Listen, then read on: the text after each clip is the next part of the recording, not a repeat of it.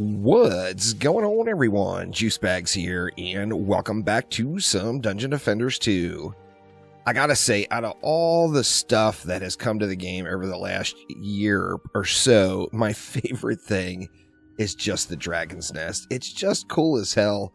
It looks good, it's effective on most maps, and just a lot of fun to use.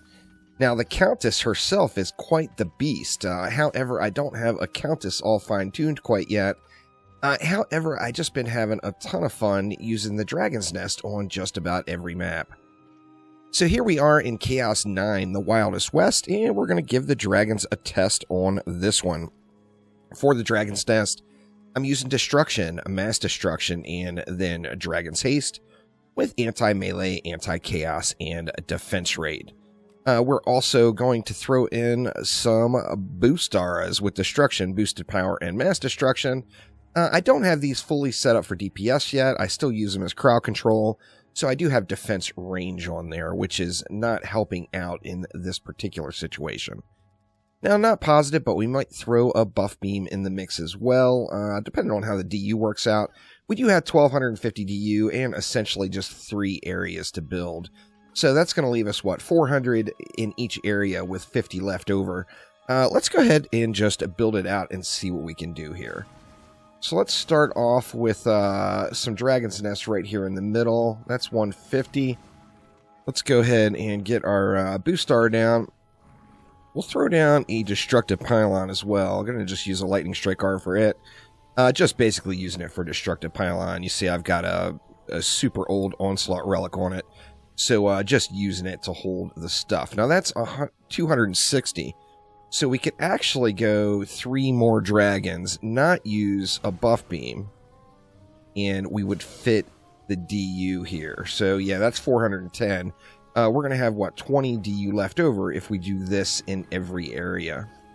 Now, since I'm not going with any range on the Dragon's Nest, I do want to start the dragons out here a little ways. We want to build them out here far enough to start getting the job done right out front. Let's go ahead and we'll slap 1 right in the middle, and then we'll go with 2 on the outsides. We'll go another right there, get our Boostar and our Destructive Pylon in, and then we'll go with 3 more. So I do like to fully jack these up with a buff beam and get the full power going on them. However, I think we're going to be able to clear this map without any problems without doing that.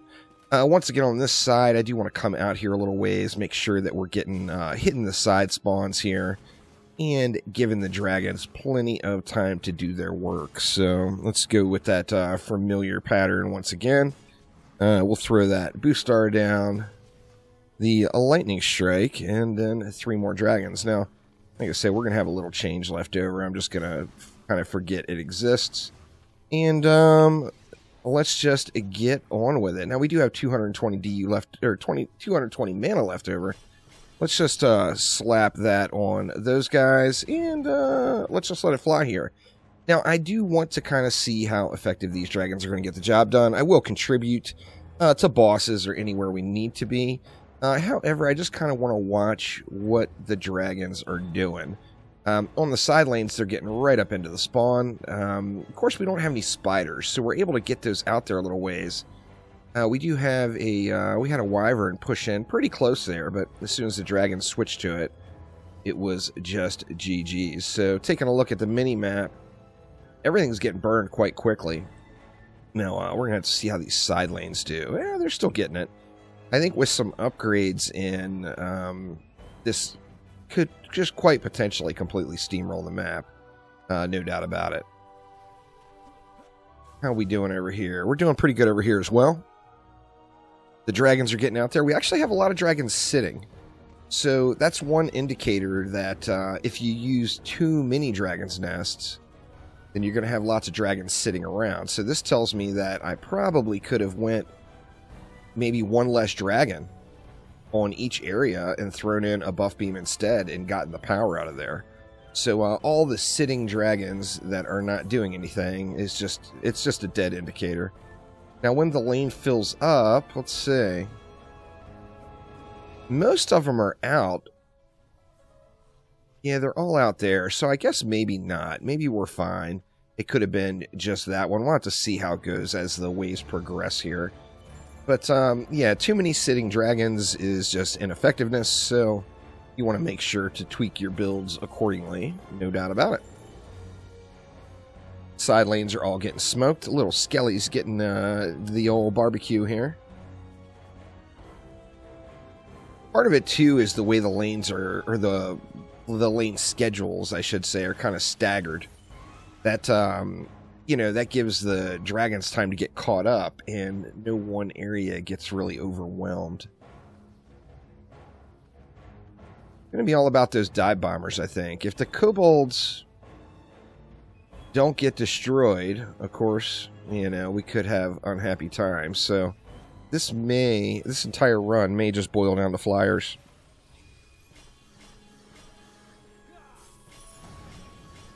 Let's throw just some rando upgrades around. Let's see, we got 200 left. Let's drop a few over here, and then just let it fly here. Now, of course, this map drops, or has the potential to drop those pets, but additionally, the chest mod, which is really a pretty good chest mod on just about any hero. So, a little survivability goes a long, long way, and that is a kind of a powerful level of survivability when you're talking about just adding one mod on one item. So that definitely does a great job, the old snake skin. See how we do against the bosses once they come. I think it's going to be a steamroll, to be completely honest. Let's see, we've got a ogre, about half, 492 million. I think he's going to just get smoked. I'm just going to let him come around. I'm not going to do any damage to him. I want to see if the dragons are capable of burning him out while there's a big pack of enemies there. I think that's the key. Now, one of the things that the dragons have going for them is they're shooting those little fireballs, you know? Oh yeah, the ogre's got big chunks taken out. Is he going to get destroyed? Yeah, he's getting burned up. Let's see, yeah, no problems there. We are GG's to the ogres. Now, another thought is, instead of going 7... what about only going 5 Dragon's Nests? That would give us the opportunity to throw in a buff beam on every lane, but additionally maybe a Petrify combo and get like 2 Proton Beams going out here. I think that could be a quite viable source as well. Now, you know, obviously the Wyverns have got that resistance and are going to be passing that resistance along to crowd control, but as soon as they die, any of the additional mobs that are out, you can CC them all day, so a little crowd control never hurts, that's for sure. Something like Frosty Power wouldn't really be effective in the setup because the enemies would have to get right here on top of the Dragon's Nest to get any effectiveness out of it. But I do think a buff beam added in would be quite nice, no doubt.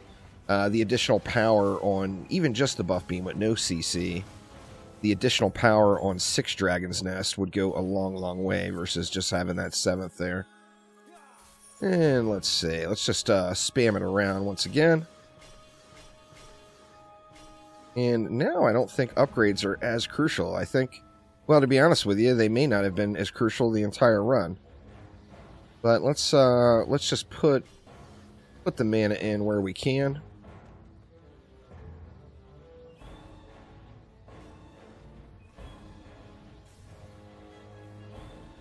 The Wyverns are making it down, but they're getting busted up. As soon as they even get remotely close to those Dragon's Nests, they are just getting crushed.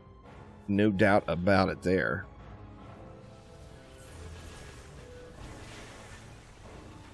Now, of course, for the boss wave here, we will have all of those hero bosses, which the dragons are going to wreck them, but of course they all hit quite hard, so I may get wrecked if I get out there and get too uppity. I'm thinking the Dragon's Nests are a great way to farm this map. They're just doing really good. So let me just go ahead and jump in and contribute a little bit. Not trying to do an AFK run here. Just wanted to see how effective those Dragon's Nests are But, of course, the more you contribute, the faster it's all going to run. So, let me just get out here and get a little bit uppity on some of these bads. And we got a siege roller coming down, too. The siege roller took a lot of damage from him. But, of course, it's got a long way to roll. It's way up and around. So, let's just go ahead and get that siege roller attended to here. Get the wyvern out of the way. And there we go. Siege roller down. Lots of little skellies on this one. There is no doubt about it there. That Frostfire, of course, its real huge, massive benefit is just clearing out those packs of enemies. The more enemies together, the more powerful it is. So, very nice to take advantage of that as well. Getting to the kobolds, too. Really, I do still think that could be the only potential problem on the map here is the flyers. Now, the dragons are going to wreck them, and they do come at the end of the lane, so they shouldn't be distracted very much by anything that's rolling out. So they should do well against them. I just think with these dragons, it captures a lot of kind of the love we all had for the Hornet's Nest. Adds in a pretty cool graphic design using that Lil Betsy character model. I just really feel like the dragons are just a pretty awesome addition, really. They've got one important thing, and that is they're fun to use. And, you know, I mean, it is a game and all, so we might as well have a little fun while we're playing it.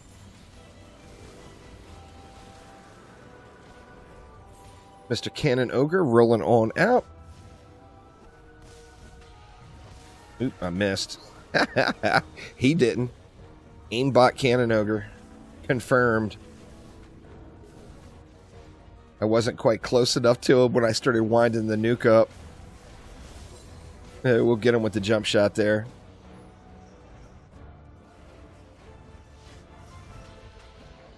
Now I think it's just a waiting game to the end.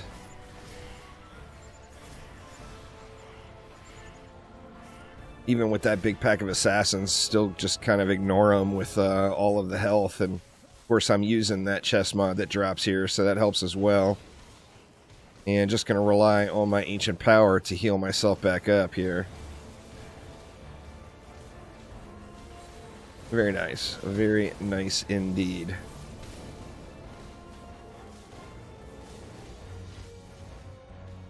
And then what else do we have going? I think another really nice addition could just be oil geysers, because remember the dragons, you know, are fire damage and all, as you would expect they'd be. So getting some geysers out here for that ignite combo is just a straight damage increase, so would be nothing at all wrong with that, that's for sure. In fact, I think that might actually even be better than going with proton beams. The geysers will provide a little bit of slow to any enemies that can be CC'd that aren't right around the wyverns, but additionally, they'll provide that damage bonus. And that's the real reason to use them, without a doubt.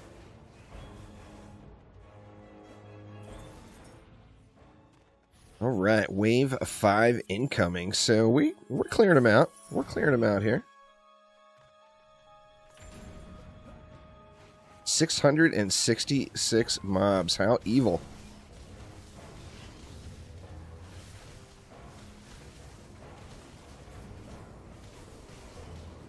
I think if we just get out here and contribute a little bit, we can burn through the packs really quick. They do come out a little bit slow. There's a lot of lanes. So with a lot of lanes, having a lot of mobs doesn't necessarily mean the map is going to run slow, because there's lots of places for those mobs to come out. However, sections of the enemy schedule do come out a little staggered, making the map run a little bit on the slow side. Still definitely a map worth farming. Once you get to the point where you know, you've grinded Ember Mount, you've got the weapons you want, it gets a little dull. You know, as with any map, really. Grinding the same map over and over again is just going to really kind of dull the experience a touch. But this is a nice one to grind. You get some much needed crafting materials. You get those snake armor chips, of course. Oh, wrecked. That ogre still got pounded, though, even though he made it down to the middle. The assassins got me on that one, that's for sure.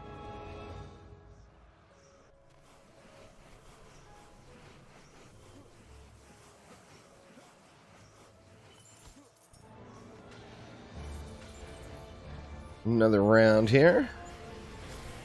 That is the huge benefit of proton beams. For 30 DU, just one proton beam, assassins become completely 100% trivial. So I know a lot of people like using tenacity to help them with the assassins. 30 DU and you just freed up one mod slot on every piece of armor. So I personally am not a big tenacity user, for sure. Like I said, I know lots of folks use it successfully. But I would rather give up the 30 DU and keep that mod slot, personally. If we can't drop a big nuke on Gribbs there, we got him taken care of. Where's that Plaguing Hawk? Looks like he's rolling out from over here.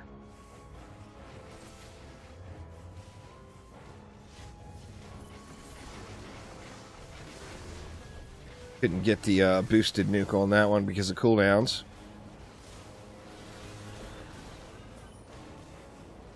There we go. Not too shabby. So now just the bosses left. And of course, as long as they don't hit me, it will be all GG's. Even if they do hit me, I think the dragons will still kill them. But let's check it out. Maybe you'll get a nice roll on the snakeskin armor. Assuming it drops. It never drops when you want it, and it drops like crazy when you don't need it. I think that's the general rule of RNG in most games. So we got the monk up here.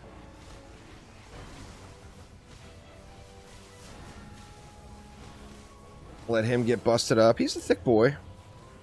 Over here we should have the apprentice. The apprentice is getting wrecked. It looks like the huntress is just getting taken care of by the dragons. And then just the squire is left, and he is very, very low health. And there we go. Now, oh, looks like I got the bug. There is a bug on this one. I haven't seen it in a long time. I thought it was fixed. But there's a bug where if you kill all the bosses, I'm not really sure even exactly what triggers it. People used to say is if you kill them too quick, but I pretty clearly didn't kill them all too fast there. The map will bug out. It won't end. Now, you know, obviously that becomes like the world's greatest loot farm if you're completely AFK. But yeah, this map is not going to end. So sadly, this is just another one of those bugs that exist in DD2. Super fun game, but you know, it has its engineering limitations, no doubt about it. So I guess that will do it for this episode. Thanks an absolute ton. I've got some things planned and some things upcoming here on the channel, so not ready to announce things quite yet, but I do have a few things in the work that I want to be working on that hopefully you all will enjoy. So thank you all so much for watching, and I will see ya next time around. Take it easy.